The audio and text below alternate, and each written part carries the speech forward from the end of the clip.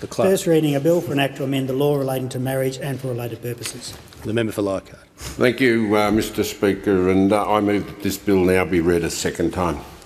Mr Speaker, the introduction of this bill into the House today is a significant and somewhat unique in that it has the rare distinction of enjoying very strong cross-party support. While I have the honour of addressing you all, I'd also do so on behalf of all of my cross-sponsors, without whose support it would not have been possible to bring this bill to the Parliament.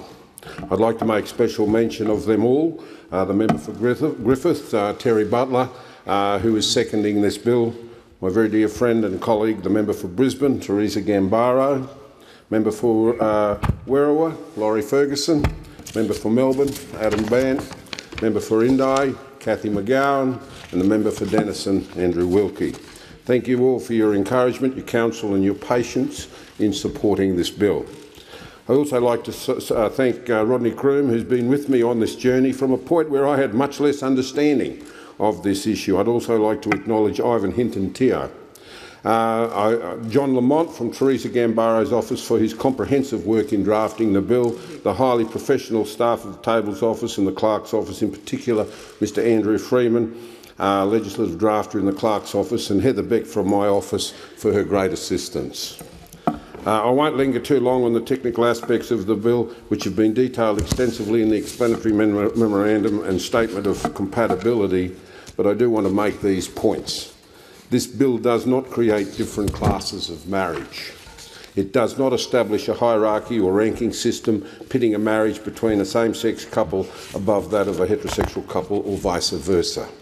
It provides absolute protection of religious freedoms, not just in observance of Section 116 of the Constitution, but because you cannot replace one form of prejudice and discrimination with another.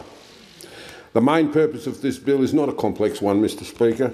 It is to give same-sex couples in Australia the same right to marry the person they love as that which is currently only granted by law to heterosexual couples.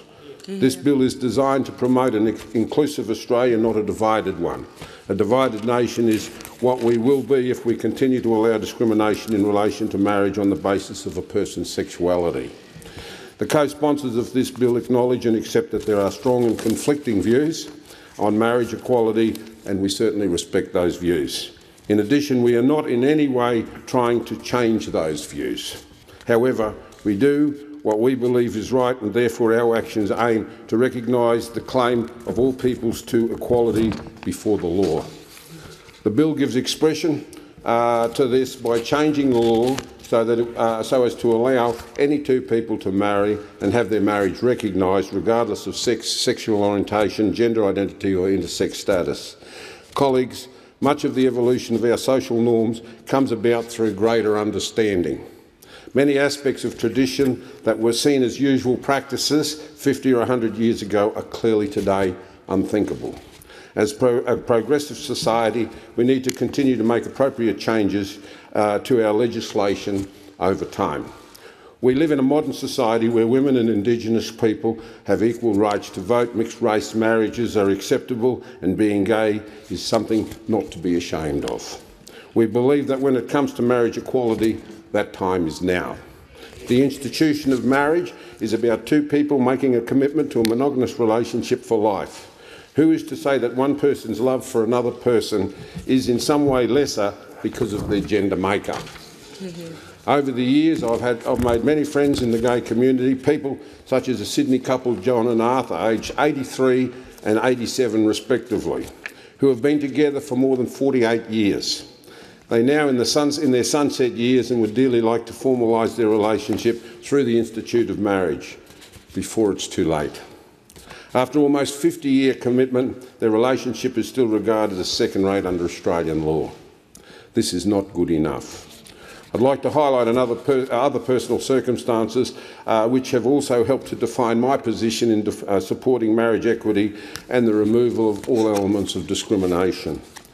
It is these circumstances which continue to convince me that progressing this issue is certainly the right thing to do. As a young man in rural Queensland, it was quite enlightening as I came to realise that a person's sexuality is certainly got nothing to do with lifestyle choices. I had an experience where a friend of mine transitioned from male to female. Her courage in taking this step in the 1970s has left a lasting impression on me while highlighting the futility of the nature versus nurture argument. As she herself has said to me, there is certainly never a straighter family or community than the one that I was born into, and for the sake of these families for those families that differ in composition to the Prime Minister's ideal, I would hope you're successful in your campaign. More recently, I had the privilege of meeting a young man called Lachlan Beaton. Lachlan has posted a YouTube video about the mental anguish and struggles he's faced in hiding his sexuality, and it hit me to the core. Despite knowing from a young age that he was gay, Lachlan didn't come out until he was 27 years old, and his twin brother Charles was not aware of his sexual orientation. How can one argue that being gay is a lifestyle choice when identical twins developed together in their mother's womb, are raised in the same household by the same parents, yet one was gay and one is not? As for Lachlan and Charles' parents, I'm sure that they would hope their sons each find true love and settle down one day. But when they do, why should one son's commitment to his life's partner be seen as less of a value than the others when one can marry the love of his life while the other can't? The other question to consider when discussing the family unit is how to define the traditional family these days. The last census in 2011, there were more than 6,300 children living in same-sex parented families across Australia. This number will certainly be significantly greater now, and the rights of these children also need to be considered. The fact that many of the children in same-sex families are the biological child of one of the parents, and the best environment for these children growing up is within a loving family unit, and those children are deserving of equal protections within that unit. To me, this bill provides another step in affording that protection. Mr Deputy Speaker, further opposition to marriage equality has been based on people's religious beliefs. I have, however, received many examples where people have reconciled their faith and their compassion for members of the LGBTI community. I was incredibly touched by the mother who wrote to me earlier this year, who said, "I am the mum of 4 adults, one of whom is gay, and I've known he was since he was 3 years old. It was that clear. I prayed for all of his life that God would change him, and he didn't. Instead, I changed, and I am so thankful for all that my son has taught me about love and tolerance." I also received strong support from a retired Anglican bishop who is very aware of the pressures that face young people in the Christian community. He said, "I've been a bishop for 30 years, a priest for 60, and of my 4 sons, 2 are gay. I've been very much aware of the attitude as it's been over the past 60 years towards homosexuals. Being in the church, I've seen such a lot of nonsense put forward in the name of Christianity." I'd like to congratulate the 106 clergy who presented the co-sponsors of this bill with a letter of support of marriage equality last week, led by Archdeacon Father Peter McLeod Miller, Reverend Angus McClay and Reverend Margaret Mayman. As I have said earlier, Mr Deputy Speaker, marriage equality does bring out very, very strong emotions right across the spectrum from the viewpoints in our society.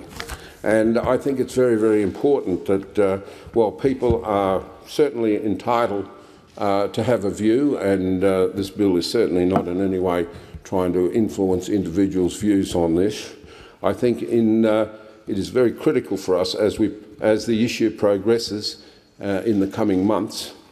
We need to aim for a very, very high standard of dialogue, and I think we need to deal with this issue with the respect, the patience and the dignity that it does deserve. It is certainly an issue that, irrespective of what people think in relation to priority, it is an issue that is very, very, very important to many, many people in our society, both within the gay community and the families and the friends and those support the rights of those individuals. And with that, Mr Deputy Speaker, I commend the bill to the House.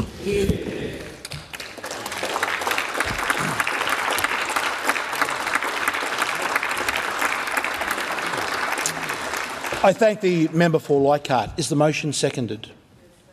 The member for Griffiths. Thank you, Mr Deputy Speaker. I second the motion. I reserve my right to speak. The question is that this bill be now read a second time, but the time allotted for this debate has expired. The debate is adjourned and resumption of the debate will be made in order of the day for the next sitting.